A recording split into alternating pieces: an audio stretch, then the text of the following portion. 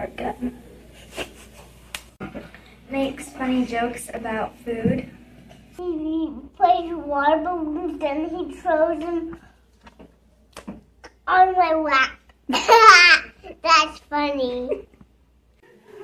Tells me a joke. He scares me and Ella.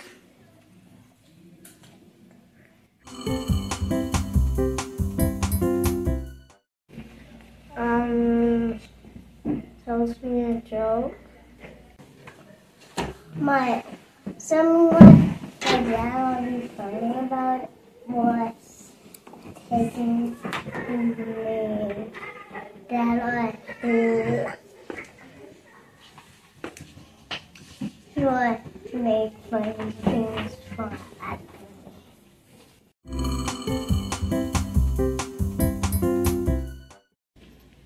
Wrestles me.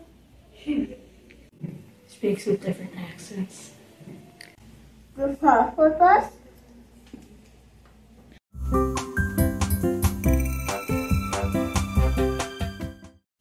Good talk with us. Well, there's this one thing that really annoyed me, but it turned out to be funny. He kept his mustache for my softball pictures, and then he let me shave it off 2 days after the softball pictures. It was really annoying, but it is what it is. At least I got to shave his mustache off.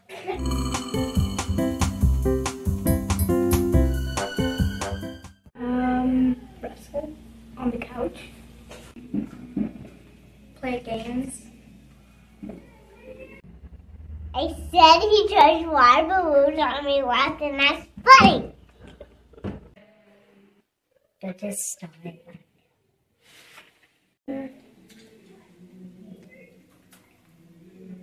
Get a treat and go to like stores and look around. Read books. Go to the golf store. Go out for lunch. Play games. Go to the zoo. Get lunch together. Just probably also Starbucks.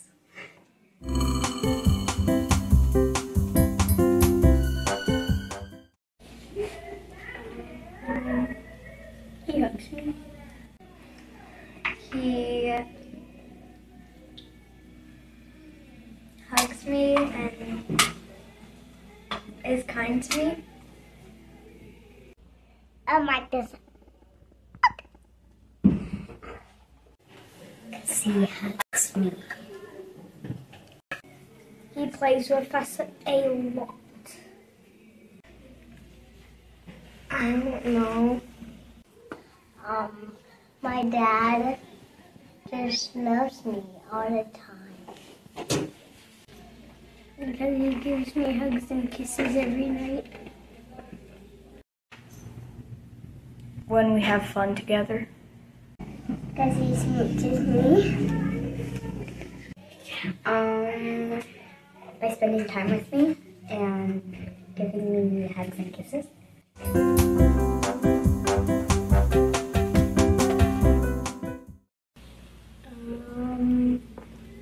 When he's trying to go to sleep, I sit on him.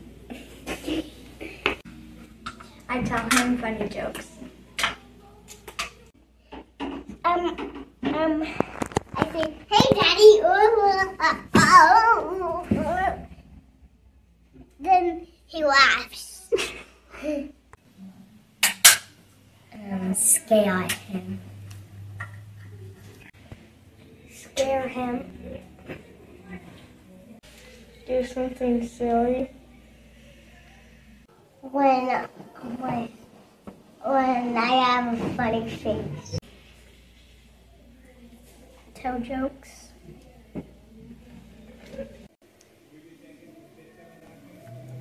Tell jokes. Make funny jokes. I scare him. To scare him? Yeah. I'll hide around a critter. Or when he's reading to my brother at night, I'll go up above the book and I'll scare him.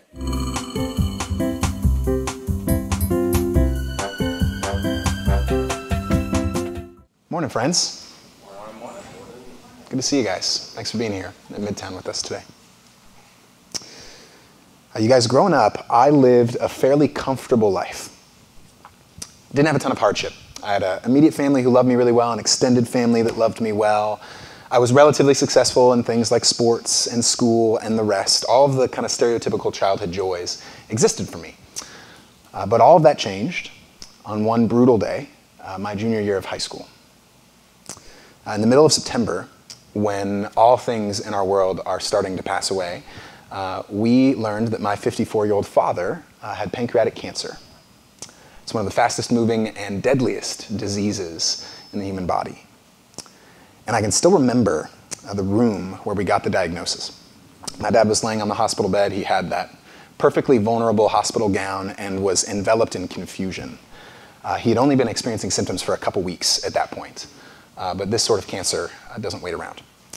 And my mom was sitting just adjacent to him in a chair. My brother and I were at the foot of the bed.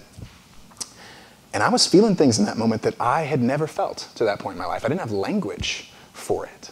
It was like this inner groan, like a river that flowed into every contour of my chest. And I couldn't find words to describe it. And so I decided to get up. I walked out of the hospital room and started to pace up and down the hallway, seeing if I could find my emotions, my words there. And I didn't. And so at one point I just stopped my walking. I turned over to the hallway, faced the wall, put my hands on the railing there, looking down.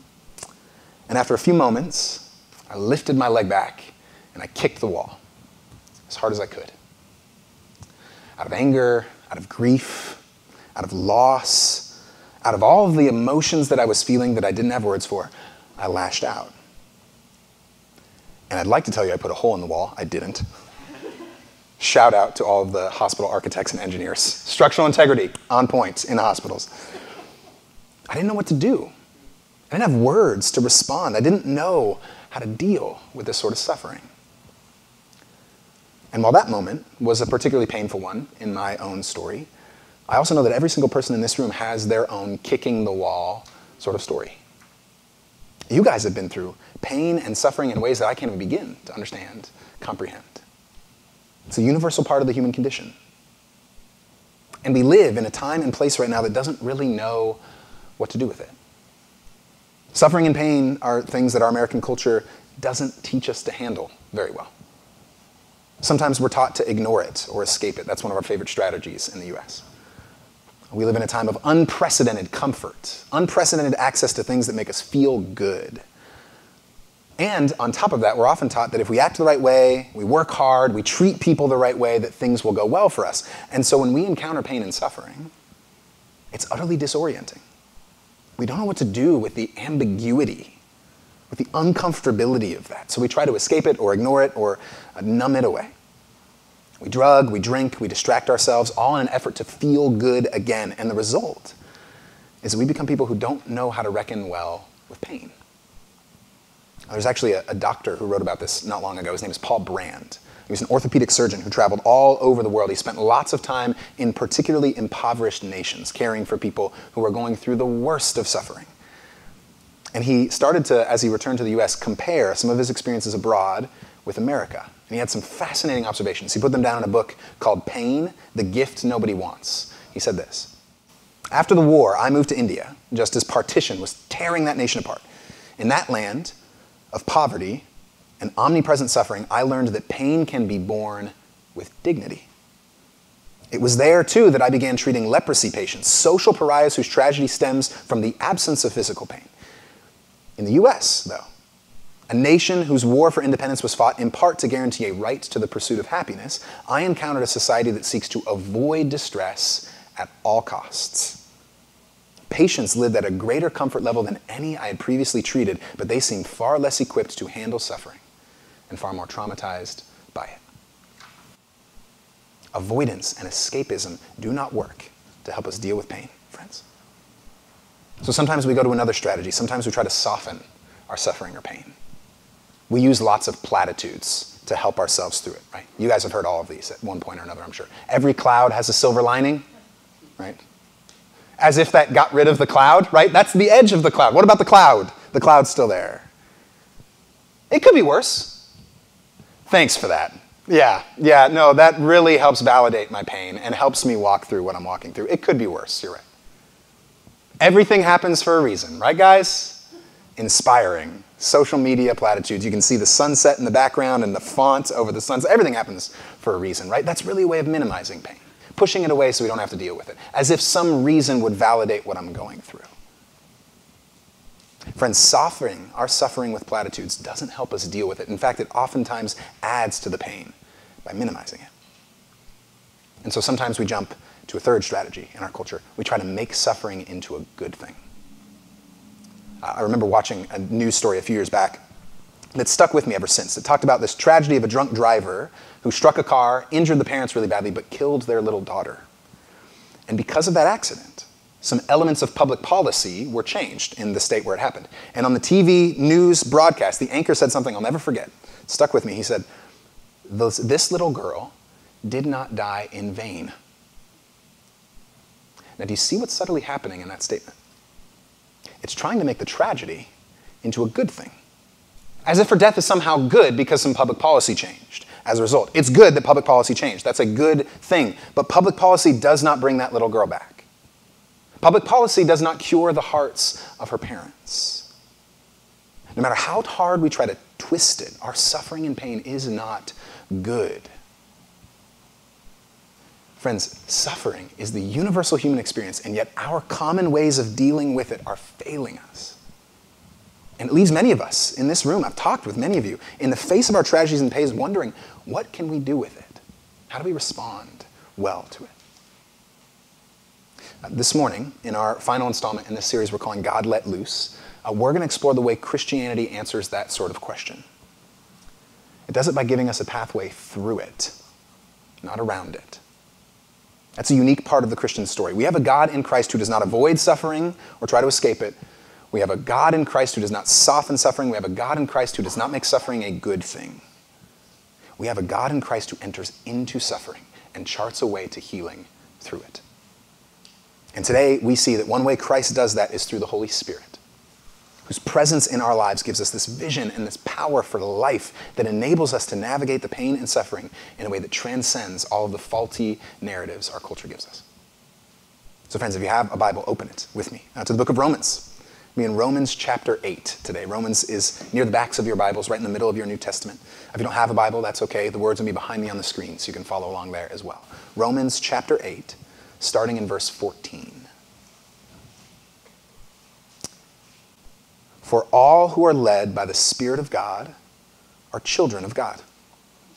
For you did not receive a spirit of slavery to fall back into fear, but you have received a spirit of adoption. When we cry, Abba, Father, it is that very Spirit bearing witness with our spirit that we are children of God, and if children, then heirs.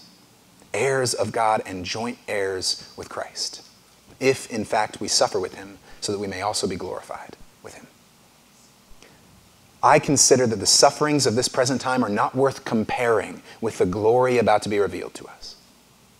For the creation waits with eager longing for the revealing of the children of God. For the creation was subjected to futility, not of its own will, but by the will of the one who subjected it, in hope that the creation itself will be set free from its bondage to decay and will obtain the freedom of the glory of the children of God. We know that the whole creation has been groaning in labor pains until now. And not only the creation, but we ourselves who have the first fruits of the Spirit groan inwardly while we wait for adoption, the redemption of our bodies. For in hope we were saved. Now hope that is seen is not hope, for who hopes for what is seen? But if we hope for what we do not see, we wait for it with patience. And likewise, the Spirit helps us in our weakness. For we do not know how to pray as we ought. But that very Spirit intercedes with sighs too deep for words. And God, who searches the heart, knows what is the mind of the Spirit, because the Spirit intercedes for the saints according to the will of God. This is the word of the Lord. Thanks be to God. You guys, humans want answers. We want to solve things.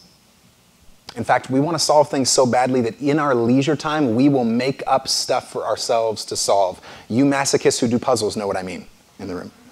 Right? And if it's not puzzles, it's riddles. And if it's not riddles, it's like Tobin Keck's Rubik's Cubes, right? I will mess this up just to resolve it again and again and again and again and again, right? And that's a good tendency in our humanity, but sometimes we carry that into our suffering and pain. We ask questions like, why? I want to resolve this. I want an answer to this. Why is this happening to me? Why is this going on in my life? We want an answer. We want a solution. And again, that is a good thing. There's passages all over this text that remind us that asking why questions is an essential part of being human. Just look through the Psalms. This poetic prayer book that teaches followers of God, has done that for thousands of years, how we relate to God, gives us all sorts of templates for why questions. Psalm 2, why do the nations conspire and the peoples plot in vain? Psalm 10, why, O Lord, do you stand far off? Why do you hide yourself in times of trouble? Psalm 22, my God, why have you forsaken me? Those are words that Jesus himself uttered. And so if you're in this room and you're questioning where God is in the middle of pain or suffering, that's okay. In fact, it's not just okay, it's something that the Bible encourages you to do. God welcomes your why. And sometimes the scriptures give us an answer to why. Sometimes we learn that suffering and pain comes about because humans made bad choices. Sometimes we've made bad choices, sometimes others around us have, and that brings pain and suffering into our own hearts and into the world. We also know that sometimes suffering and pain happen because there is an enemy spiritual force at work in the world. There's another team on the field. And sometimes that team is pulling us away from the source of life and flourishing, is pulling others away from the source of life and flourishing. We get some answers. But here's the truth, you guys. The Bible does not have one catch-all answer to why. No one has a catch-all answer to why. There's certain suffering that we will never fully be able to solve. And that's true whether or not you're a Christian. If you leave God and Jesus behind, you reject God, why questions still exist. Good things happen to bad people, and bad things happen to good people, and we can't make sense of any of it. Which is maybe the hardest part of suffering for many of us, because that's often when we resort to platitudes. Suffering and pain expose our finitude. They remind us that we as humans don't have a comprehensive picture of the universe. And that bums us out because we want one. We want answers. Suffering and pain are the ultimate humbling reminders that we don't have as large a picture of the world and the universe as we'd like. As scholar Kate Bowler put it, there's no cure for being human. And so Paul, in the passage we just read in Romans 8, he's shifting the focus away from the why question. He's not saying the why questions are bad. He knows they're in here. But he's more interested in answering a different question in this passage. What do we do with our pain and suffering? If those experiences are universal and no one has a catch-all answer to why, he wants to explore how we can deal with our pain in such a way that it can produce abiding life and peace and joy in us. And he gives us a response here. It's twofold. We need both of these things in tandem in our lives if we're going to deal with our suffering well. He says we need to learn to groan in the Spirit, and we need to learn to hope in the Spirit. Groan in the Spirit and hope in the Spirit. First, groaning. You might have noticed Paul uses that word numerous times in this passage. It's this highly emotive word. It refers to that deep inner turmoil in your soul that arises when you encounter pain or suffering. That same thing I felt when I learned my dad's diagnosis. That same thing that you have felt in a multitude of times in your life. And he mentions that that happens in a couple different places, that type of groaning. First, he mentions that it happens in creation. He says the whole creation has been groaning in labor pains until now. Paul's revealing a crucial thing here that we often neglect when we think about the story of God. He's reminding us that this story, the work of Jesus, involves the whole of creation. See, many of us have been given by churches or by our culture this narrow, individualized picture of religion and Christianity, a picture that says the whole goal is to escape sufferings and get beyond this world. But that's not the story the scriptures tell. And Paul knows it. Paul knows the story of the Bible is a story that starts with a good creation and ends with a renewed creation. A story that begins with a flourishing world, one that works harmoniously together, where spiritual and material reality live in perfect connection with one another. and where humans are shaped uniquely in the image of God to steward creation in loving care, to give of themselves out of love of God in all things rather than to take for themselves as kings and queens of the universe. And the result of that perfectly wired creation is something that is thoroughly connected and integrated. Every little piece works in tandem with every other little piece. The puzzle people get excited again about that. It's this beautiful piece of loving mutuality and dependency. But the tragedy of the story is that us, all humans, in our own ways have decided not to participate in that mutuality and dependency.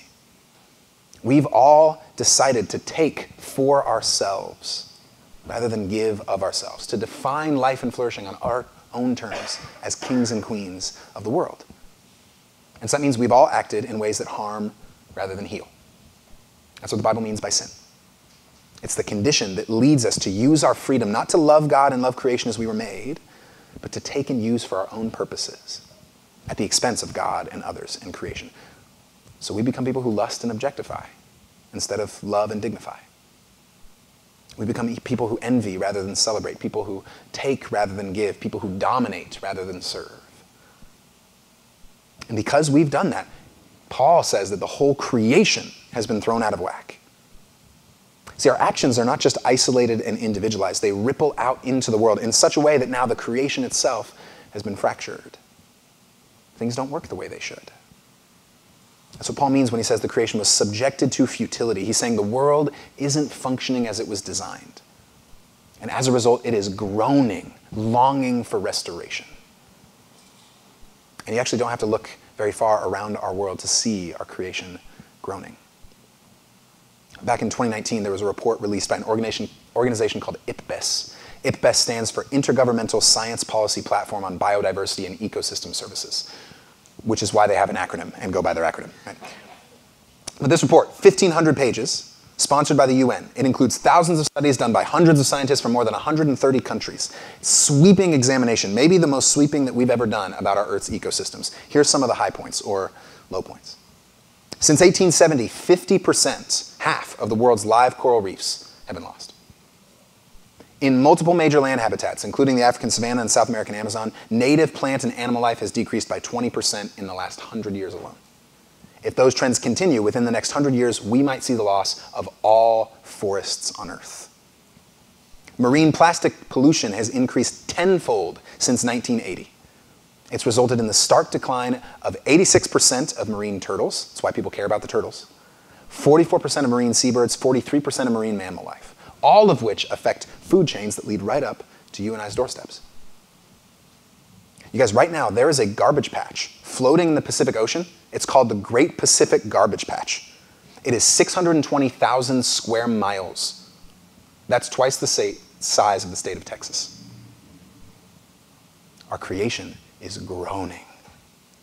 Our ecology is longing, awaiting restoration. But it's not just our creation that groans. Humanity also groans. Paul says here, not only the creation, but we ourselves groan inwardly while we wait for adoption, the redemption of our bodies. You guys, every one of us has some part of our life over which we need to groan.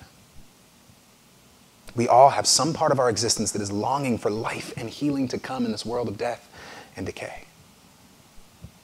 Maybe for you it's a broken relationship or a lost loved one. Maybe for you it's a body that doesn't work the way that it ought to. Maybe for you it's missing a good thing that you long for but don't have yet in your life. Maybe it's groaning over a mind and heart subject to depression or anxiety or fear. And what Paul is telling us here is that we need to pay attention to our groans. We need to listen to them. Because when we do, we recognize something essential. Our pains are reminders that something is off in the world. Our suffering is like an alarm that wakes us up to the truth that we and our world need healing. And so Christians become people who deal with pain through prayer in the Spirit, not platitudes. That's what we've always meant by lament as Christians throughout the centuries. We must mourn our losses. We can't talk or act them away. We can't soften them or turn them into good things. We shed tears over them. We allow ourselves to grieve deeply, because to grieve is to allow our pain to break open our hearts and remind us that we are needy people, dependent people, And when we do this well, we find a shocking and scandalous truth, Paul says. We find that God is present there with us. Paul says that deep within our souls, often buried below our distracted modes of living, the Spirit of God is present within our groanings already. That's what he means when he says the Spirit helps us in our weakness, intercedes for us with sighs too deep for words. He's saying that in Christ, our groanings, our sufferings, our pains are the places in which we encounter the life-giving Spirit of God. That's where we find a God who endures the pain alongside us, who knows our pain so deeply that his Spirit can give voice to it in ways we can't even begin to articulate. This is a God who's willing to enter every part of the human condition to find us, to love us, to shape us, even in the darkness. This is a God who, as the psalmist said, keeps our tears in a bottle, who knows and cares for every one of us and who is undeniably for us. This is a Jesus who wept at the tomb of Lazarus, who endured the cross, who gave himself over to the very pains that we experience in order to chart a path to healing. And it's a Spirit who groans with us and for us in the deepest parts of who we are. And somehow, in the midst of our tears and groans, the first steps of the dance towards life take place. Our pains are not where God is absent. They are often where we begin to experience his life-giving presence. There's an exercise that I practice with some of our leaders here at Midtown that has helped me come to terms with this in my own life. We call it a life map or a life exegesis. And basically you start by taking 30 to 50 Post-it notes.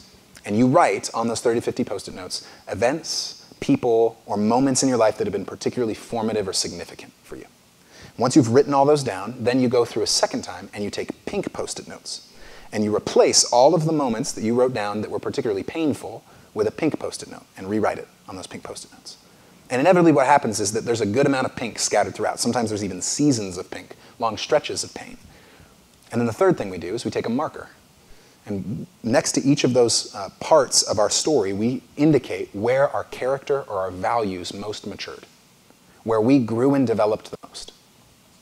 And inevitably, friends, not entirely, but inevitably, a large majority of the pink Post-it notes are where you star where you've grown the most. They're where you star your character, your values, your personhood has developed the most. Every time I've done this, that's been the case for people. Now, that doesn't mean the pain is good. It's not. That's not the view of Christians. Christians are not masochists.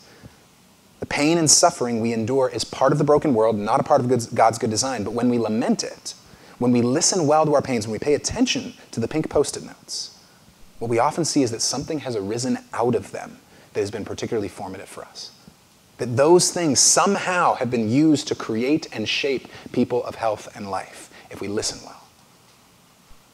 That's how God works. That's the catastrophic poetry of the cross. It's what makes Christianity so incredibly radical, that even the utter tragedy, even the unspeakable pain of searing loss is something that God enters into and works through to produce something new.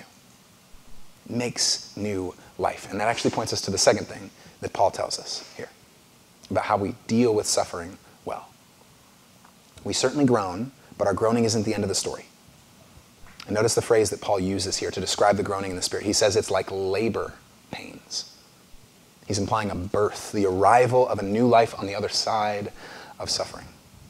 Labor pains indicate something new and remarkable. And all of the moms in the room today, you know this well. The most painful thing that you've endured, the most difficult thing you've made your way through has produced something so beautiful and so transcendently glorious that it somehow helps you deal with the pain that got you there. New life is born in the world on the other side of labor, something so infinitely precious that it will warm your heart in such a way that the suffering can feel sometimes incomparable to the beauty and goodness of the new life in front of you. What Paul is saying is that while we certainly navigate suffering by groaning, we also do it as a mother does for a child, with an intimate hope. A knowledge that some sort of life is growing in us and some sort of life is going to be birthed through us. We become people who hope in the Spirit. Hope is the thread that runs through this whole passage for Paul. He says that we have a future hope in Christ, a new life being birthed into our broken lives and world. A life with such glory and goodness and beauty that the sufferings are incomparable to it. And hope is one of those words that we've sometimes minimized. We don't understand it very well. In our culture, it's become ambiguous for many of us. It's kind of wishful pie-in-the-sky thinking, but that's not how the Bible or Paul understand hope. It's a bad understanding. The sort of hope that Paul is talking about here is deep and profound. Hoping in the Spirit is a trust in a future reality that transforms our present. Trust in a future reality that transforms our present. I want to break down each of those small points. First, it's a future reality. Paul uses the imagery of adoption to communicate that here.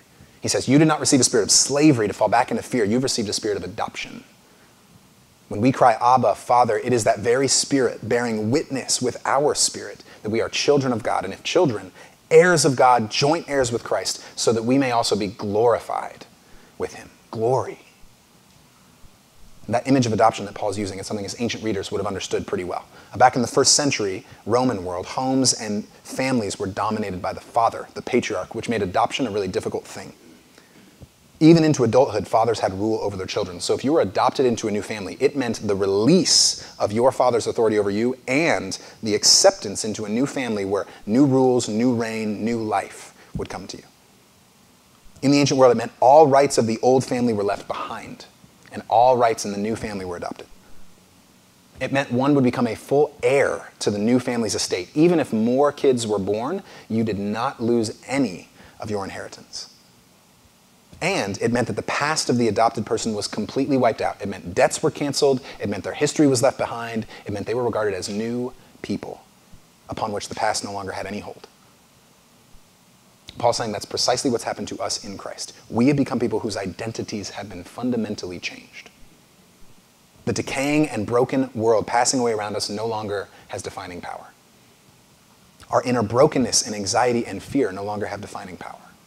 We have been adopted into a new eternal family, and now only Christ has defining power. His life becomes our life. We inherit what he has. And if you want to know what that inheritance looks like, well, just look at Jesus. It looks like abiding peace. It looks like deep and abundant joy. It looks like the defeat of death. It looks like life lived forever in a renewed creation where tears are wiped away, where justice comes for all, and where we live and talk and eat and drink and dance and laugh in a world of abundance.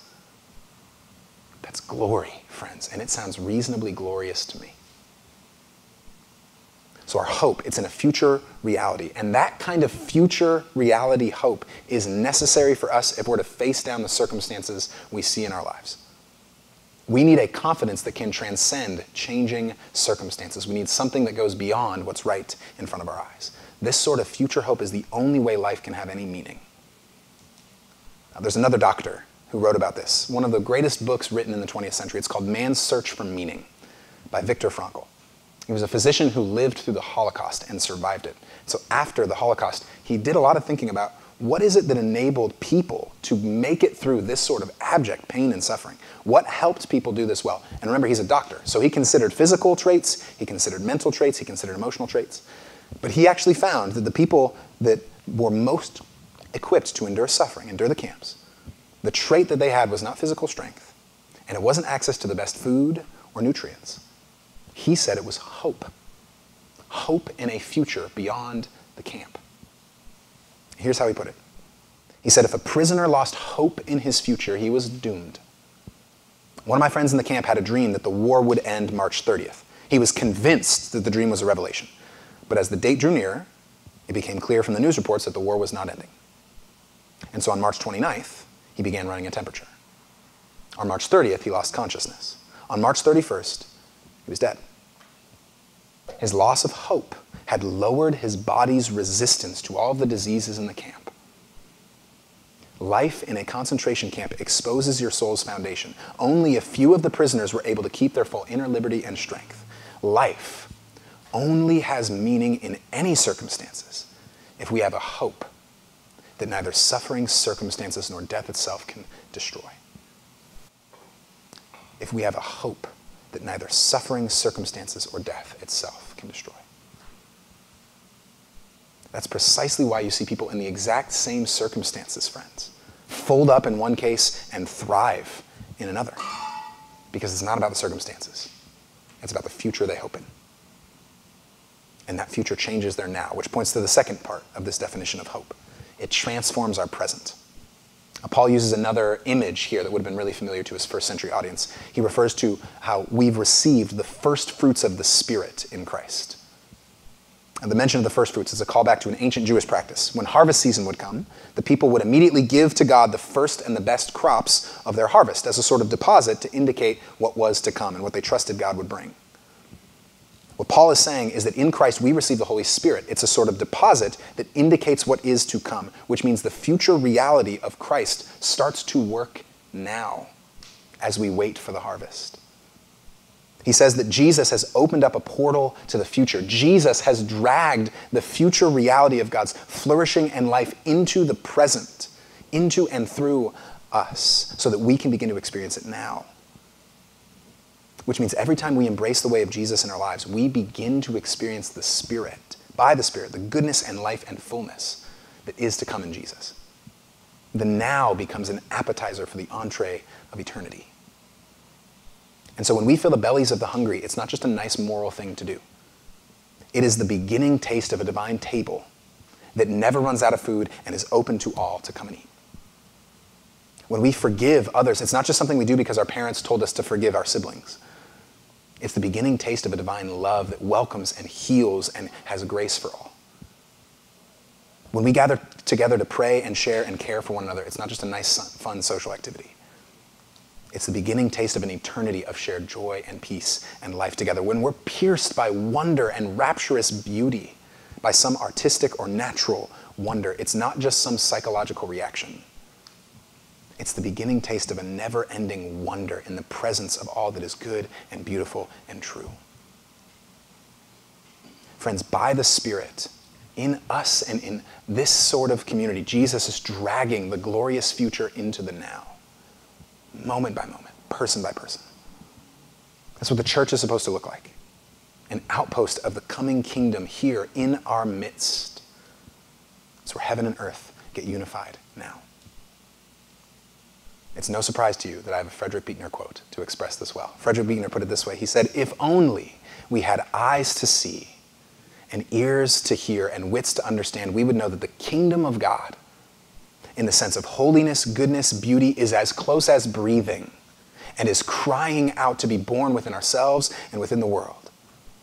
We would know that the kingdom of God is what we, all of us, hunger for above all other things, even when we don't know its name or realize that it's what we're starving to death for. The kingdom of God is where our best dreams come from and our truest prayers. We glimpse it at those moments when we find ourselves being better than we are and wiser than we know. We catch sight of it when at some moment of crisis, a strength seems to come to us that is greater than our own. The kingdom of God is where we belong. It is home, and whether we realize it or not, I think we are, all of us, homesick for it. Hope transforms our present, friends. And finally, hope is about trust. Hope is only as strong as the thing or the person in which we trust to satisfy. And the truth is, we're all trusting in something. We have all entrusted our lives to something that we hope will give us ultimate meaning or significance or peace. And so many of the things we entrust our lives to fail to bring us the satisfaction we want them to.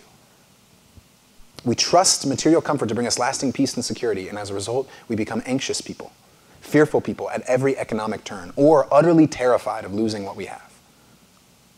We trust beauty and youth to bring us happiness, and we die a million little deaths with every new wrinkle and every joint that aches. We trust a relationship to bring us lasting joy and are defeated by any loss or breakup or absence. Trust in any circumstantial part of life will fail us sooner or later because circumstances change. Father, we pray for whatever emergency is happening down the street, the suffering and pain of our neighbors. We pray that you would be with them. You would give them peace, that you would give our first responders strength to respond well to whatever emergency is happening. In Jesus' name, amen. Paul, friends, in this passage says there is one worth trusting. There is one who can deliver true hope. It's the one who brings the spirit of adoption, not fear. the one who redeems humanity and creation from their groaning and opens a pathway to life, the one true child of God, the one who lived the life that we were made to live but have all failed to do. It's the one who took on true death in his true life. It is Christ. And when we look to Jesus and entrust our lives to him, when we hope in him, when we allow our hearts to be softened by his compassion, by his love, by his mercy, by his justice, by his beauty, by his peace, by his cross and resurrection, what we find is that real hope starts to pervade our lives.